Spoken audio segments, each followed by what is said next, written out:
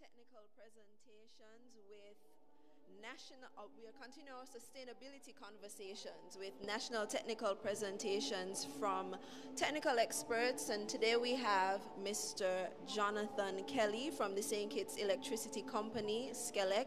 We will also have a presentation from Mr. Ian Ward of the Nevis Electricity Company, NEVLEC, and we will have one other presentation from Mr. Josiah Burkett from the Ministry of Sustainable Development.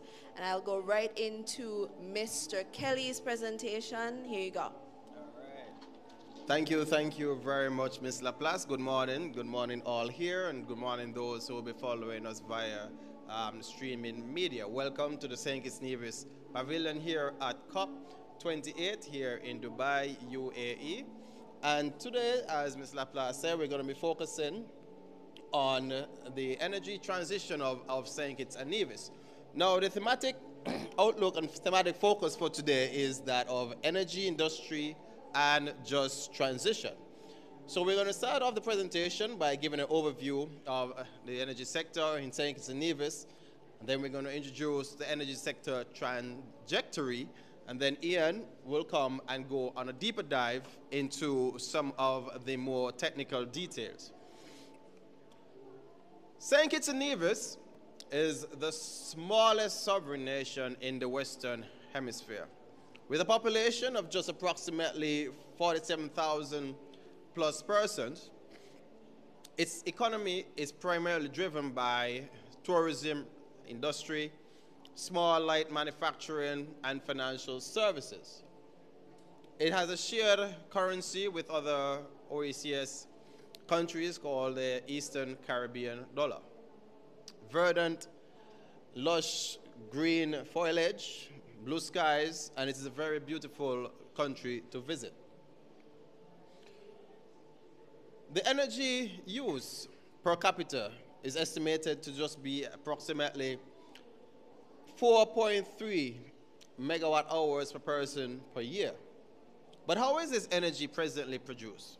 Well, largely dependent on imported fossil fuels, both for the electricity sector and the transportation sector.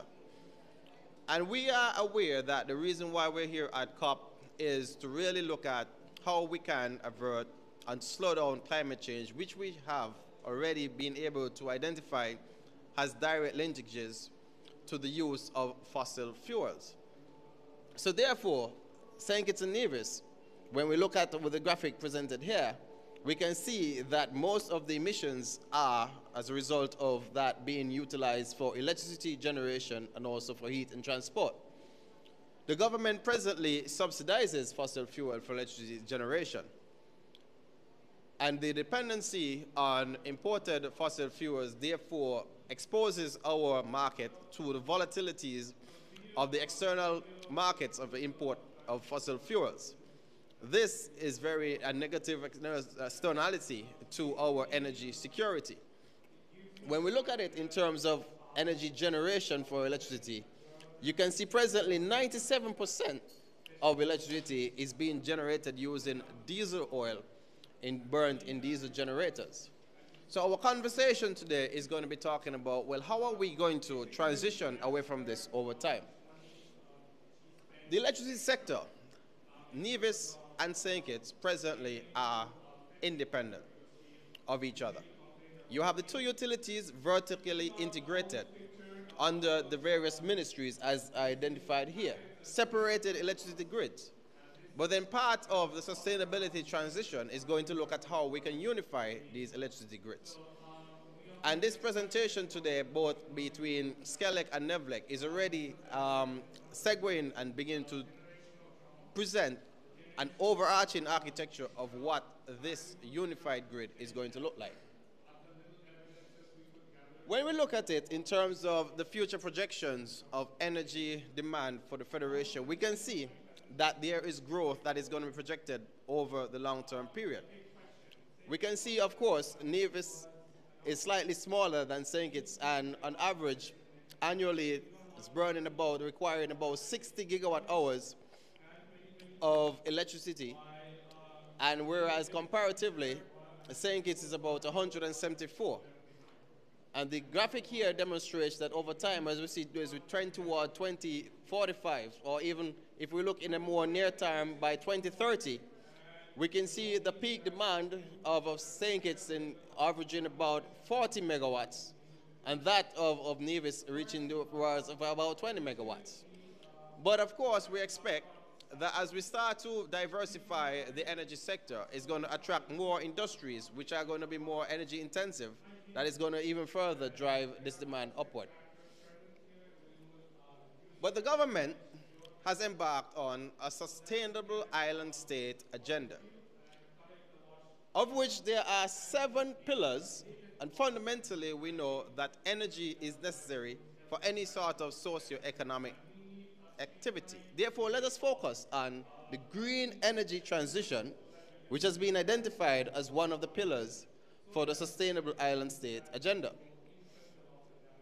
Minister Conris Maynard, the Minister of Public Infrastructure, Energy and Utilities et al., has said the government is committed to transforming St. Kitts and Nevis into a sustainable island state, utilizing key strategies to significantly boost the utilization of renewable energy sources across the country.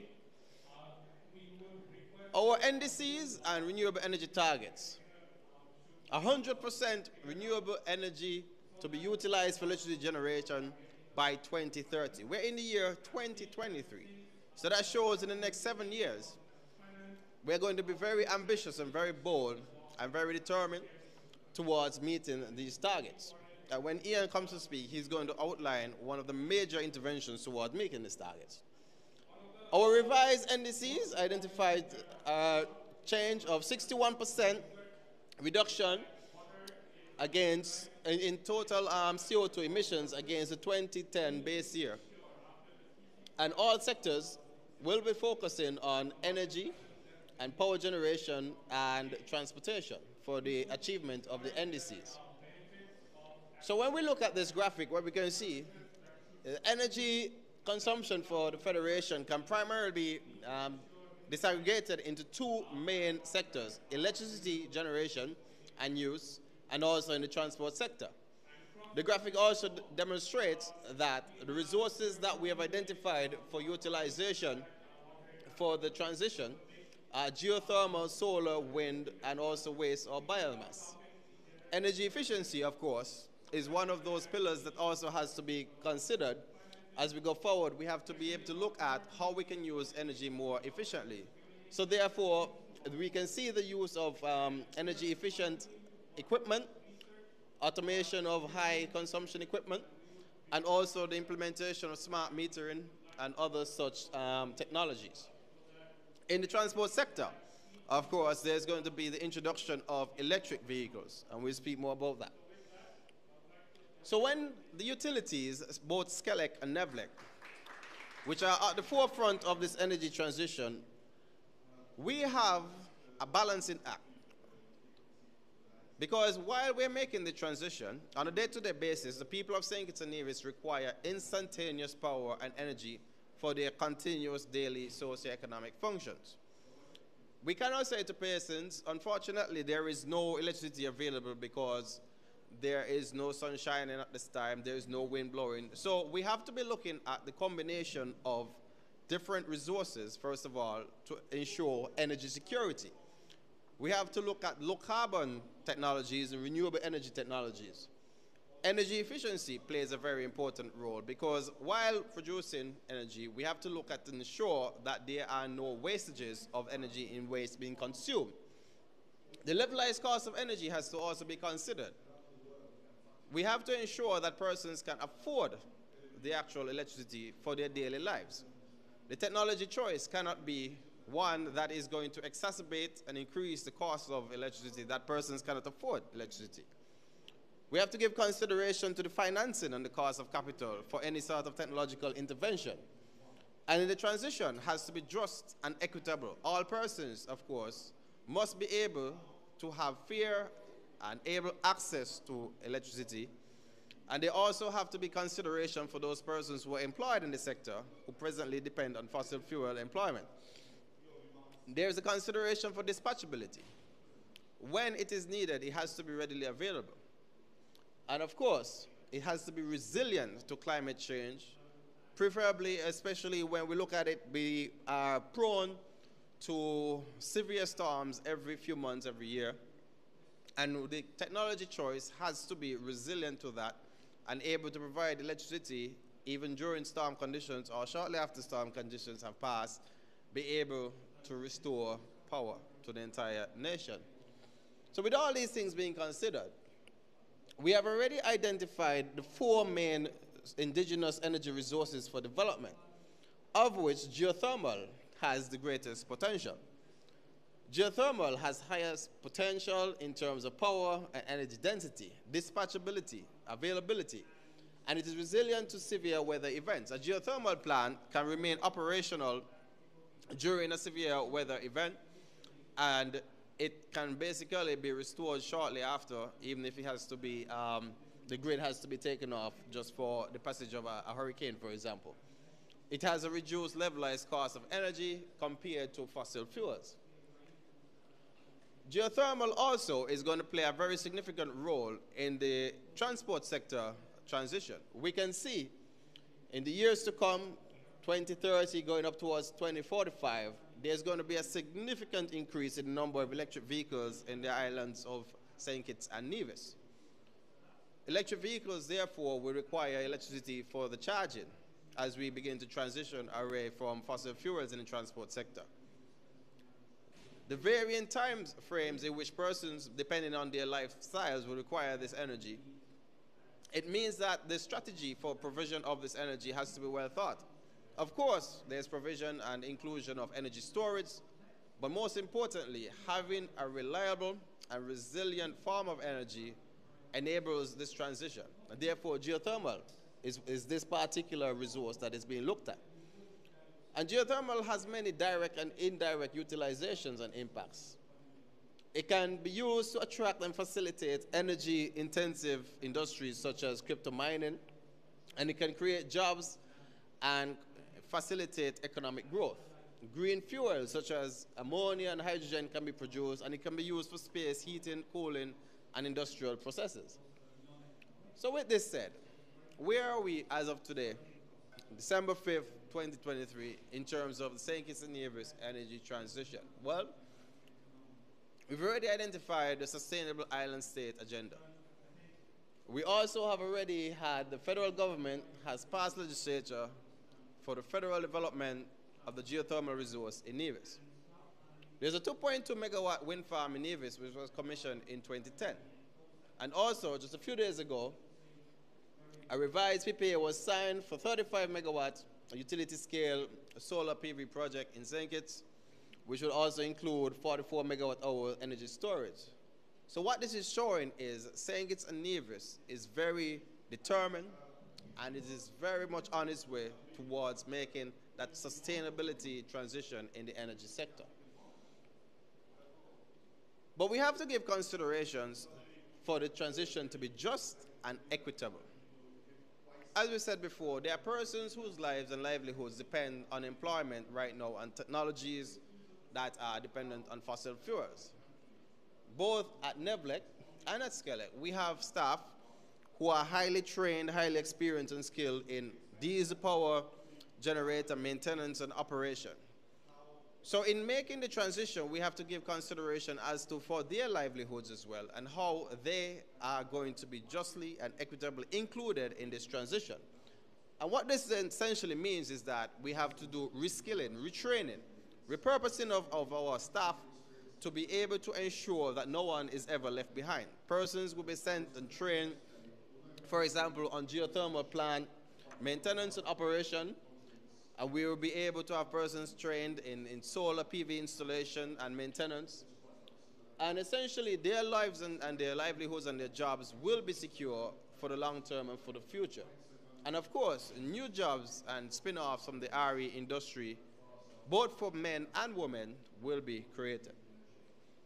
So in summary, the Sustainable Island State Agenda of St. Kitts and Nevis aims to decarbonize the energy sector while ensuring energy security, to transform the socio-economic outlook through the exploitation of indigenous sustainable energy resources. Geothermal energy will be the primary driver for a just, equitable energy sector decarbonization strategy.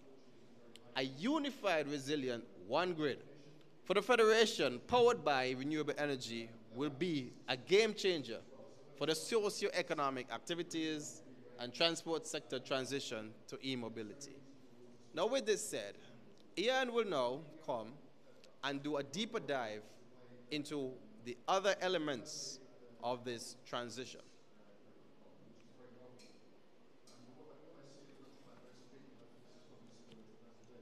Thank you so much, Mr. Kelly, for that quite informative presentation.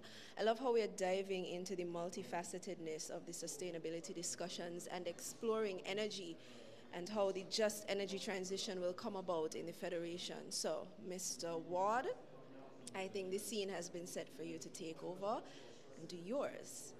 Let's hear what you have to say. Thank you. Thank you, Ms. Laplace, and Jonathan also. Again, my name is Ian Ward, Chief Engineer at NEVLEC, part of a small technical team that works in collaboration with SCELEC to transition from fossil fuels to renewable energy, and in particular the geothermal, which we are hoping to put into full effect by 2030.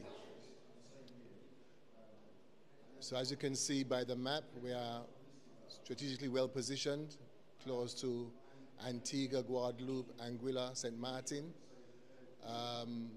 Puerto Rico is approximately 400 kilometers northwest of the islands, so we can also, at some point in time, we can run submarine cables to interconnect even as far as Puerto Rico. Is the layout of both islands. As you can see, that we're strategically very, very close, approximately 5 kilometers from the nearest points for the initial interconnection cables, submarine cables, that will begin the process of the one grid system that Mr. Kelly had mentioned earlier. This is an initiative that the government, and in particular Prime Minister, is very keen to do as quickly as possible. So what we see here is that Nevis has a large renewable energy potential, far exceeding the local demand for power, which peaks at approximately 40 megawatts. We are told that it can produce up to 1 gigawatt of power at 98% capacity. In addition to this, we also have good offshore wind potential. We are told anywhere between 880 megawatts to 1,000 megawatts, 1 gigawatt of fixed offshore wind potential. We are also exploring solar. Mr. Kelly has indicated that they are just signed a new agreement in St. Kitts for 35 megawatts of power. In Nevis, we are exploring adding 4 megawatts of solar, along with 5 megawatt hours of BESS. Again, we have 2.2 megawatts of onshore wind. And we are also looking at exploring waste to energy, which will help to clear some of the waste that we have on both islands. Again, we are looking at interconnecting with islands close to us.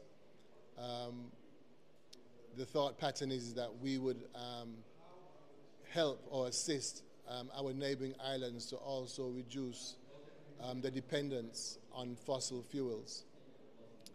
There's also opportunity for green hydrogen, which we'll speak about a little later, and the derivatives of green hydrogen, which are ammonia, fertilizer, methanol, and e-fuels. So this is what we're looking for to potentially export and to drive a new market for St. Kitts and Nevis. And obviously we see ourselves as a model, not only for the Caribbean, but for the wider world, because we plan to do all these various technologies, solar, geothermal, wind, and so forth. And obviously with all these plans for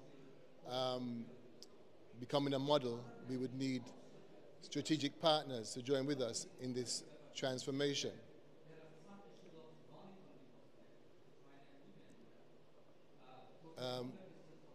We have developed a comprehensive roadmap for transformation to a green economy based on development of renewable energy resources for local use and export. The plan is to have this implemented by the year 2030, when we're hopeful that the geothermal resource will be implemented. Along with that, we are looking to transition from overhead lines to underground cables, and to also upgrade our primary voltage from 11 kV to 6 kV. That is to assist with interconnecting first and foremost to both islands, and then looking to expand to the islands very, very close to us. The government of St. Kitts plans to exceed its commitment to become 100% powered by renewable energy by developing its renewable energy sources to exceed local demand. Again, that is to accelerate the Power to X program, which is again to produce green hydrogen and other derivatives. Further, the GOSKN plans to improve the energy efficiency of the local economy and transition it to a smarter, greener economy consistent with its sustainable development goals. In addition to this, we are looking at the integrated utility services, which would help us to transition that much quicker. So there are plans afoot to go into government services, government buildings, and to transition from the older type air conditioning units to inverter types, and to also replace some of the lighting to energy efficient lights. So this program is already underway, and we're hoping to continue with this program in the next coming years. Next, showing now the roadmap to transition from fossil fuels to renewable. Phase 1, which is being phased as 1A, 1B, 1C, is to first of all drill 5 geothermal wells, which will comprise of 3 production wells and 2 reinjection wells, and then to begin the process of going underground on both islands, and then looking to go with a submarine cable to complete the initial link between St. Kitts and Nevis. And then we're saying that by 2026, which is phase 2, that we'll drill an additional 4 reinjection wells, and that will convert the 2 reinjection wells from the Hamilton location to production wells, which will upgrade the Hamilton facilities from a 30 megawatt plant to a 50 megawatt plant by 2027. And then, as stated earlier, we would look to run another underground cable from the Hamilton location over to the Long Point location, where we plan to have the Power to X facilities. As you can see from this map, the 3 areas that we've already done exploratory drilling, N1, N2, and N3, that was done in 2007, and then N4, which was done in 2018. All 4 wells produced similar results in terms of temperature. We were getting 250 degrees C at 1 kilometer, and we are based on experts' advice that if we go down to 1.5 kilometers, we'll get to 200 and 90 degrees Celsius. As you can see from the map, the resource is on the west coast of the island, and we believe that the resource is anywhere between 18 square kilometers and could be up to as much as 36 square kilometers. So just to drill down a little further on the phases. So phase 1A is the drilling of the 5 wells, that is the 3 production wells, and the 2 reinjection wells. We'll see it in another slide, but there's 1 vertical well, drilling down 1 vertical well, and 4 directional wells. The production wells will be on 1 pad, and then the 2 reinjection wells are approximately 800 meters away from the production wells, hence the need to drill directional wells. The cost to do these wells is approximately 36 million. 60 million of this will come from the CRG funds, which means that we will be able to de-risk the project somehow. So if we drill and it's unsuccessful, then there's no loss of finances. And if we drill it and it is successful, then it will go to concessionary loans.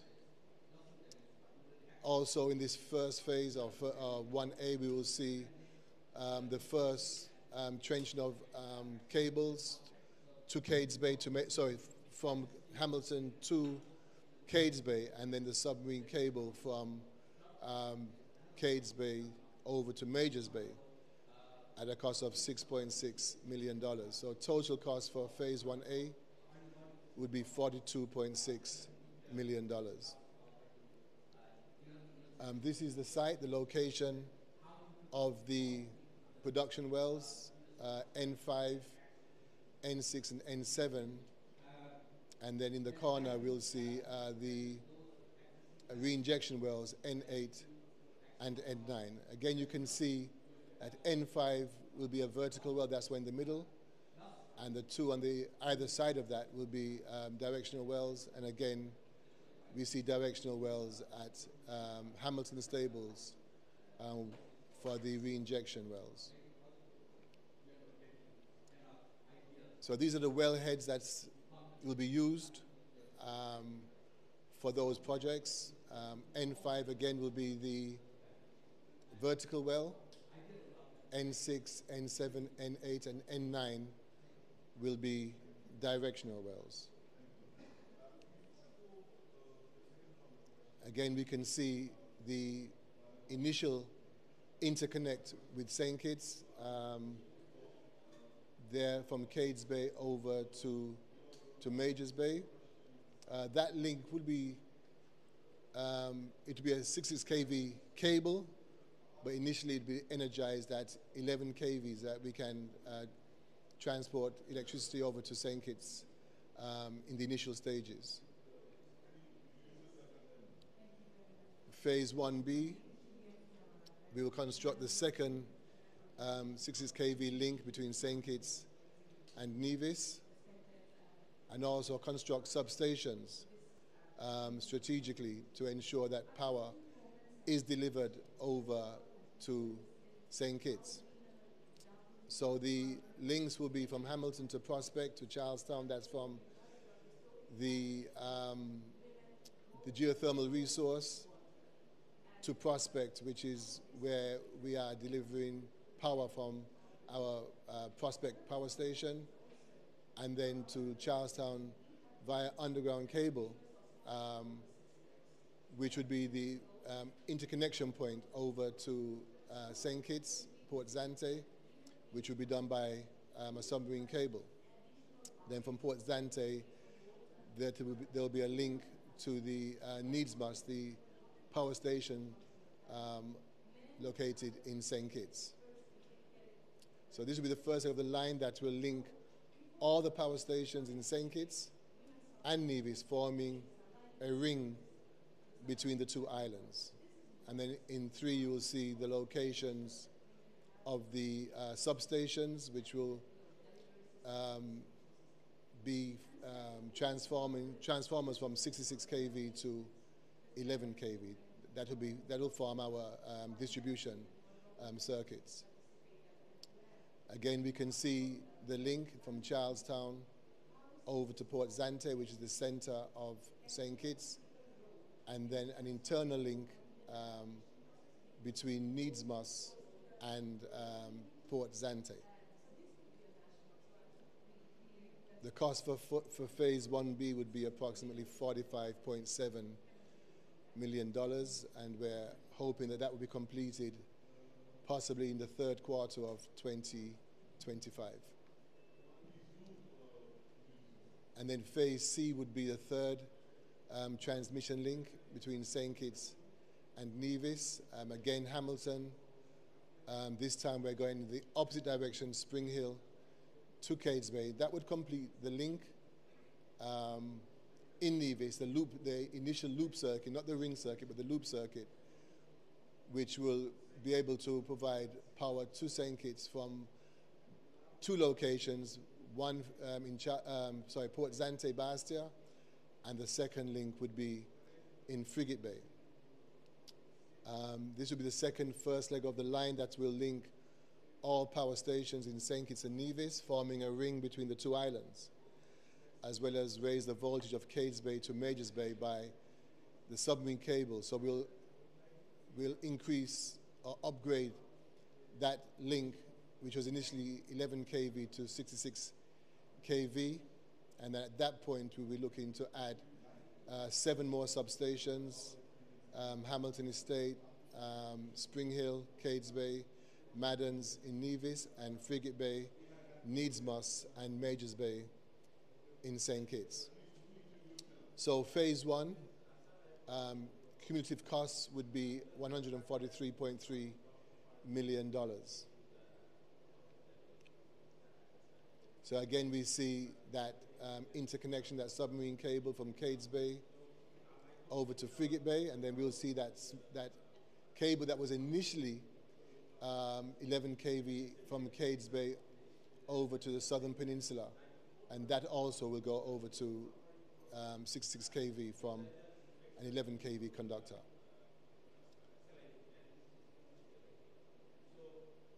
So again, this is the completed link, the loop.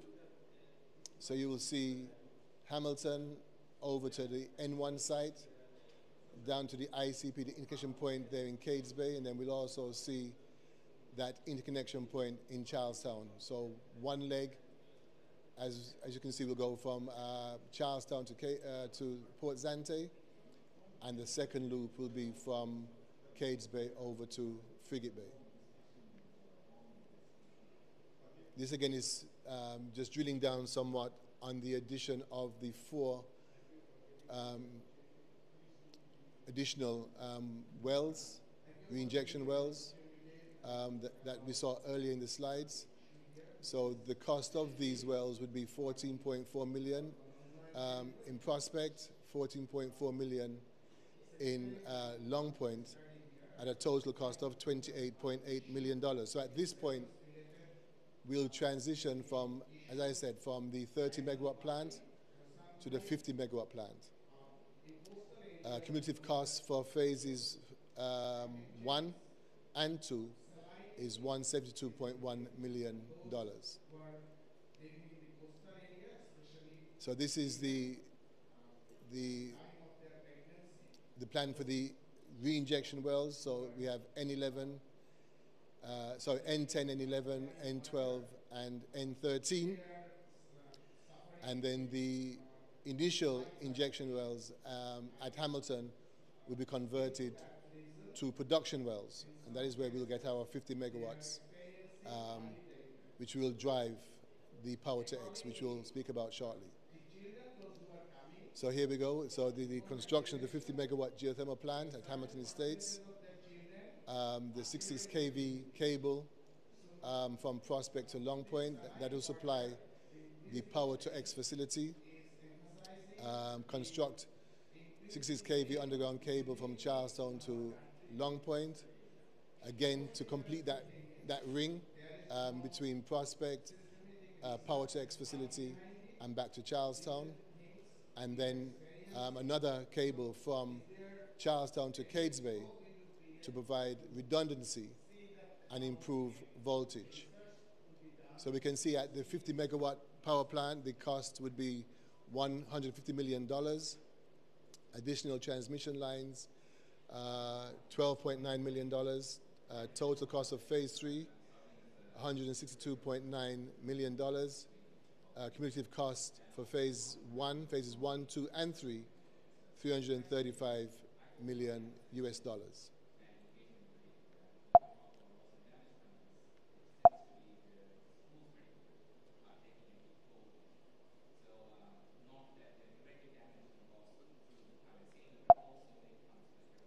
Sorry, we having a slight glitch.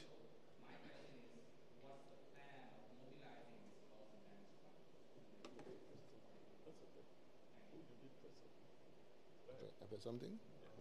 Okay. So we're hoping that the construction of the 50 megawatt geothermal plant, the transmission cables would be completed by 2027. He's very optimistic, but you know we are hopeful that things will go to plan. In St. Kitts, the soil is much softer than Nevis. We have a lot of volcanic rocks, but we're hoping that we can maintain schedule and complete these projects again by the third quarter of 2027. So we see the complete loop. The blue line is from Hamilton to Spring Hill at the N1 location, over to Cades Bay, and then the link submarine cable over to Frigate Bay. The red cable is from Hamilton to Prospect, down to Charlestown, and then over to Port Zante, and then we'll form a ring which will be closed there at Nevis. Cables internally being run from Frigate Bay over to Nevis, and then again from Port Zante to Nevis. And obviously there'll be substations connected to ensure safe delivery of power between the islands. Phase 4 would be the construction of the 20 megawatt Power to X facility at Long Point,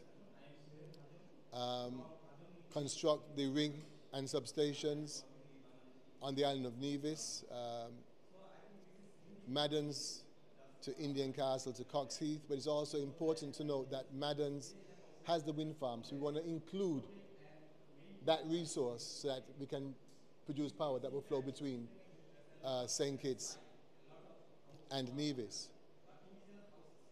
And then a similar construct will happen in St. Kitts, where they will have substations in Newton Ground, Sadlers, Keon, New Road, Trinity, and New Guinea. So the cost for phase 4 is $170 million, and cumulative cost for phases 1, 2, 3, and 4, $505 million. So we're hoping that to be completed by 2028, ahead of schedule, the 2030 schedule, which was, I think, previous Prime Minister had indicated that we would go 100% renewable based on the Paris Agreement by 2030. So now we can see the interconnection points, which now includes the Power to X. This is the excess. So Mr. Kelly would have indicated earlier that we're going to be somewhere between 30 and 40 megawatts. So whatever the excess is, that will go to Power to X and produce the green hydrogen and the derivatives of green hydrogen, ammonia, and fertilizer, and methanol, and e-fuels. And then you can also see that the ring main is also taking shape. that blue line that goes around the east coast, and that connects to the Maddens wind farm. That's also going to be our location for our first solar farm, which is a 4 megawatt solar farm and 5 megawatt hour battery system.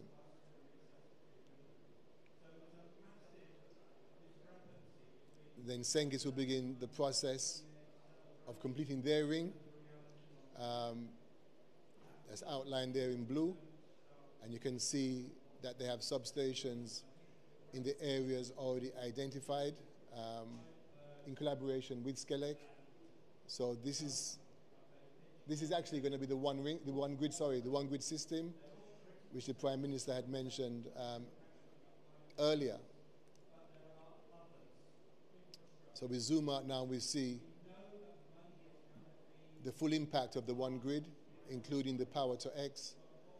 By then we'll have the 35 megawatt solar farm, along with our wind farm potential, along with our solar farm potential in Nevis. So this now is a breakdown of the costs. Phase 1A will be $42.6 million. That will include the drilling of the 5 wells and also the transmission lines to link Hamilton initially to Prospect and then over to Charlestown.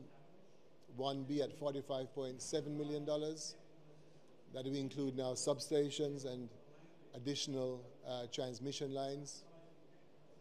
1C, substations and transmission lines. These are the links that will form the loop in Nevis and the submarine cables over to St. Kitts at the 2 locations mentioned earlier. They're in Port Zante and again in Frigate Bay. Phase 2 is the construction of the 30 megawatt plant in the Hamilton location. And then we'll see an upgrade from that 30 megawatt plant once we have dug the additional 4 injection wells from 30 megawatts to a 50 megawatt plant, and then the introduction of the power to X with their substations and transmission lines. So as I said, the total cost will be $505 million.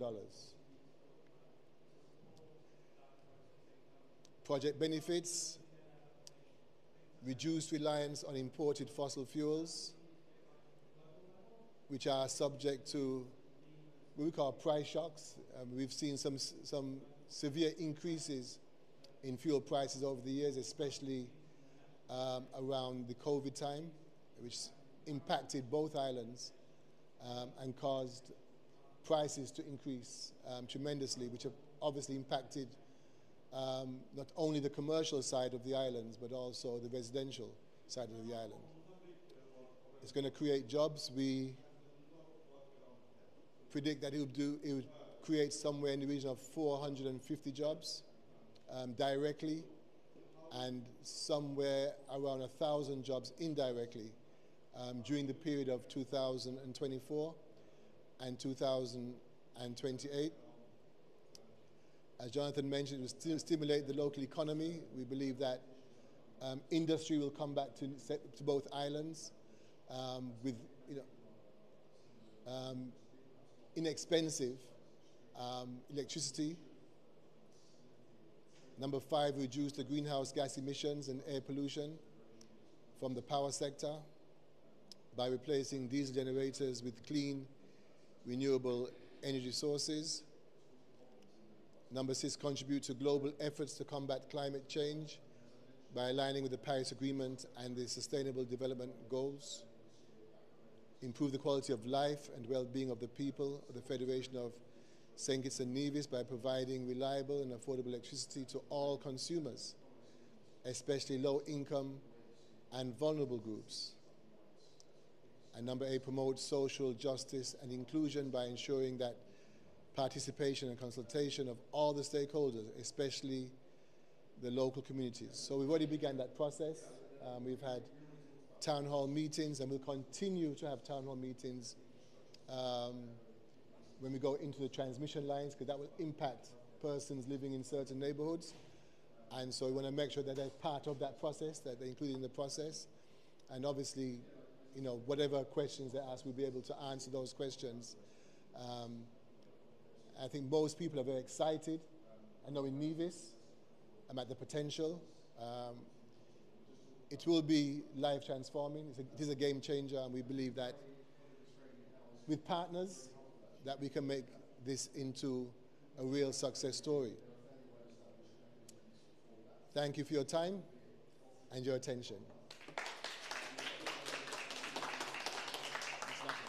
Thank you, Mr. Ward. And so far, we've had 2 lovely presentations that complement our national discussions yesterday, especially surrounding energy and our just energy transition. So our last presentation will be virtual. It's going to be a pre-recorded video by Mr. Josiah Burkett, who works at the Ministry of Sustainable Development as a senior GIS officer, and he is going to let us know how GIS, which is the Geographical Information Systems, can impact climate action and help us to implement the SDGs. Hello, and welcome to our presentation on harnessing GIS for sustainable development and climate action in St. Kitts and Nevis. The summary of this presentation includes an introduction, looking at GIS linked to the SDGs and climate change, St. Kitts and Nevis's goal of developing a national spatial data infrastructure, the importance of the NSDI, NSDI implementation, data-driven decision-making, examples of GIS benefits, a roadmap and call for partnerships and support, and then we conclude. What is GIS? Geographical Information Systems is a system that creates, manages, analyzes, and maps all type of data. It links spatial data where to the attributes of that data. Here in this image, we see different GIS layers. Here we have street data, then we have buildings data, we have vegetation data, and when all overlaid, we have integrated data. GIS linked to the SDGs because it plays a crucial role in achieving the Sustainable Development Goals and combating climate change by enabling effective spatial planning, resource management, informed decision-making through the analysis and visualization of geospatial data. So in the context of climate change and the SDGs, the importance of data-driven decisions cannot be overstated. Such decisions ensure precise insights, allowing for targeted interventions and efficient resource allocation, ultimately leading to impactful and sustainable outcomes. For instance, data-driven climate models can guide resilient infrastructure planning, contributing to both environmental sustainability and the SDG 9, industry, innovation, and infrastructure. GIS and climate change. GIS facilitates climate data analysis by visualizing trends and aiding in resilient infrastructure planning. For example, climate data analysis. So GIS plays a crucial role in climate change mitigation and adaptation by providing tools to analyze and visualize geospatial data. It aids in identifying vulnerable areas, assessing climate risk, and planning resilient infrastructure. GIS also supports decision-making for sustainable resource management, helping communities adapt to changing environmental conditions and mitigate the impact of climate change. St. Kitts and Nevis's vision, National Spatial Data Infrastructure, or NSDI. The NSDI is a framework that facilitates the organization, sharing, and accessibility of spatial data within a country. Its goal is to enhance decision-making, support various applications, and foster collaboration among different stakeholders. As identified, there are about 8 goals that you can achieve with the NSDI. These include effective geospatial information management, increased capacity and knowledge transfer, integrated GIS services, economic return on investment, sustainable education and programs, international cooperation and partnerships, enhanced national engagement and communication, and enriched societal value benefits. In the context of climate change goals under the SDGs, an NSDI could facilitate interoperability by integrating climate-related data sets. For instance, carbon emission information and vulnerability maps could be shared seamlessly among environmental agencies. This interoperability enhances the accuracy of climate change assessments, supporting collaborative efforts to develop effective mitigation and adaptation strategies aligned with SDGs, such as the SDG 13 climate action, for example. The importance of a NSDI. As identified, an NSDI saves time and money. It facilitates data sharing. It reduces data redundancy. And it's a centralized data sharing platform. The National Spatial Data Infrastructure in St. Kitts and Nevis can enhance decision making by providing a unified platform for comprehensive geospatial data. This fosters disaster resilience through informed planning, helps optimize resource efficiency by enabling targeted resource allocation, and supports sustainable development initiatives through a holistic understanding of the island's spatial dynamics. Some of these benefits include societal benefits, improving the lives of citizens, economic benefits. The average estimated global impact of GIS is in order of 0.2% of the global GDP. And environmental benefits. Sustainable management of environment relies on geospatial information. NSDI implementation strategy. So the implementation guide provided is used to provide oversight and develop and follow up on a country-level action plans through indicators that include geospatial information at a national as well as subnational level. So this was established from the UNGGIM Integrated Geospatial Information Framework, and it's anchored by 9 strategic pathways. The framework is a mechanism for articulating and demonstrating national leadership in geospatial information and the capacity to take positive steps.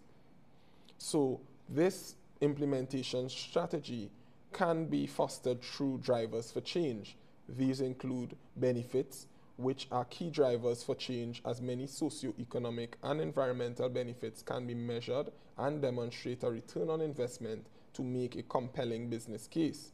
You also have strategic alignment to global agendas. You have transforming government. GIS promotes evidence-based decision-making, and in doing so, reduces costs to government. It stimulates opportunities, including efficient, citizen-centric government activities. Drivers for change include bridging the digital divide. GIS can give government, business, and communities the opportunity to improve efficiency and encourage innovation. There are 2 types of outcomes for all developing states currently. Institutions can be left behind and governments become reactive to challenges and change, or countries can leapfrog other institutions and competitors using advanced, cost-effective methods to bridge the digital divide and deliver benefits as well as manage assets and risk. Establishing a foundation for climate action.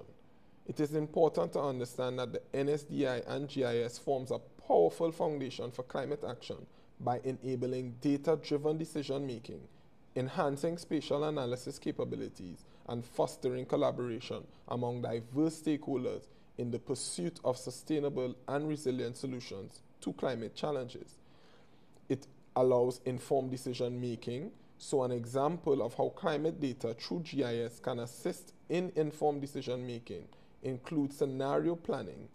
With GIS data, we can model different climate scenarios for St. Kitts and Nevis, including projecting potential effects of rising sea levels on coastal areas or natural disaster scenarios such as tsunami high-risk areas. At the high level, stakeholders need to understand what data-driven decision-making is and how it can be effectively used, especially in the case of strategic planning. And on this slide, we have an example from BSC, which is a software that assists with data-driven decision-making. And through the different steps, you can identify how data is key in making decisions, including understanding context, including visualizing, including an action plan and prioritizing decisions, executing and analyzing the results. At the end of this, you have a learning loop, and data is at the foundation of all these key steps. Climate impact awareness. So here we have an image of tsunami hazard zone in St. Kitts and Nevis, and it's in the dark blue. This is an example of how climate data through GIS can assist in informed decision making, which includes scenario planning. So with GIS data, we can model different climate scenarios for St. Kitts and Nevis, including projecting potential effects of rising sea level on coastal areas or natural disaster scenarios such as tsunami high-risk areas.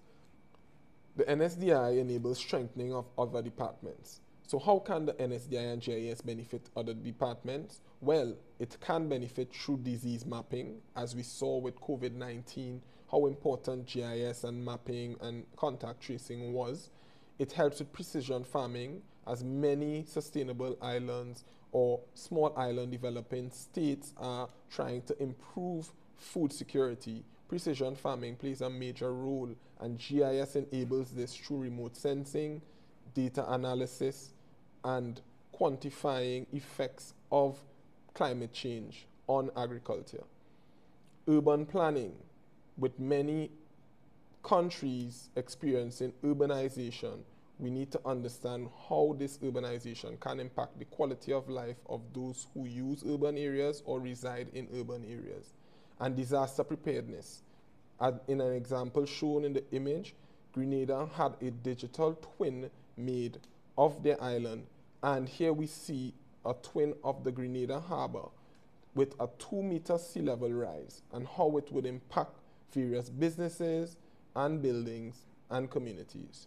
Demonstrating impact examples. How GIS-driven decisions have positively impacted sustainability in other regions and presents potential for similar cases in St. Kitts. We have land use planning in Singapore. With limited lands and a large population, land management is key, and GIS is assisting Singapore in this challenge. Water resource management in California. California has managed water, particularly water quality, using GIS. Disaster response in Japan. Japan has used GIS in 2011, particularly with their nuclear disaster, to deploy medical teams. And in Germany, renewable energy planning. Germany has an interactive atlas available to the public that lets researchers, investors, and other stakeholders quickly and easily visualize biomass potential on national and regional levels in Germany. Because bioenergy contributes approximately 2/3 of the renewable energy system in Germany, it represents an essential option for balancing the very volatile renewable energy sources that contribute to the German power supply system. Here we have a roadmap of where we were, where we are, and where we can go as a Twin Island Federation. In the past, there was limited to no spatial data available. Presently, there has been improvements, and we have some spatial data available, but still various gaps, especially in baseline data sets.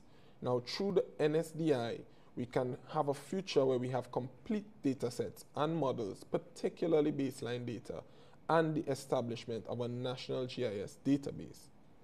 So now what we are seeking is funding, assistance, and partnerships for the NSDI. St. Kitts and Nevis is currently seeking funding and opportunities that can assist with accomplishing the development of an NSDI, as well as support that can bolster geospatial initiatives such as data collection focused on improving sustainable development and combating climate change. Some of the opportunities we are exploring include international organizations such as the World Bank, the United Nations Development Program, the Inter-American Development Bank, GEF, climate-focused funding, government grants such as national grants and initiatives, public-private partnership, so collaboration with the private sector entities that can attract funding and expertise for NSDI implementation, research grants, climate innovation funds, technology grants, and regional development.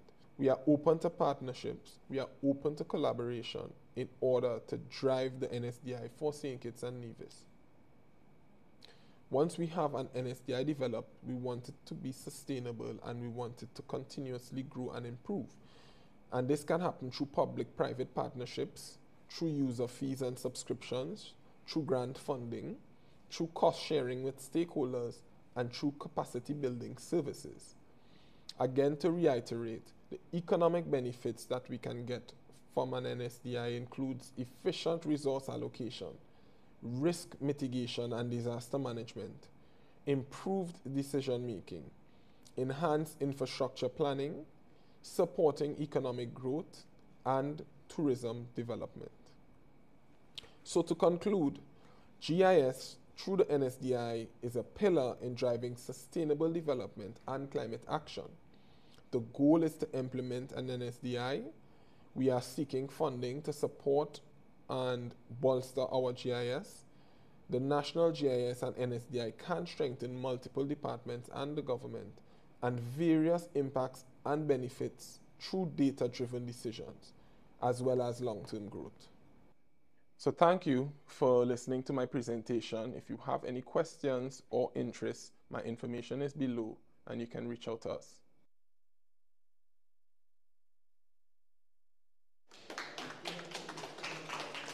I want to thank Mr. Burkett for his contribution. And I love that we continue to expand the sustainability conversations and get into the more technical information related to sustainability and transitioning to a sustainable island state. I want to thank both Mr. Kelly and Mr. Ward from the electricity companies in both St. Kitts and Nevis respectively. They gave us very in-depth discussions on how we are transitioning and how we are transitioning energetically as a federation. And so I am appreciative of both of you for your contributions. Thank you for attending, both those looking on at home. Those looking on at home and those of you who are present here today. So I want to know if the floor has any questions. Does anyone have any questions? No, I think the presentations were quite comprehensive. Thank you all for coming, and this concludes our sustainability discussions and today's national technical presentation on strategizing sustainability. Thank you.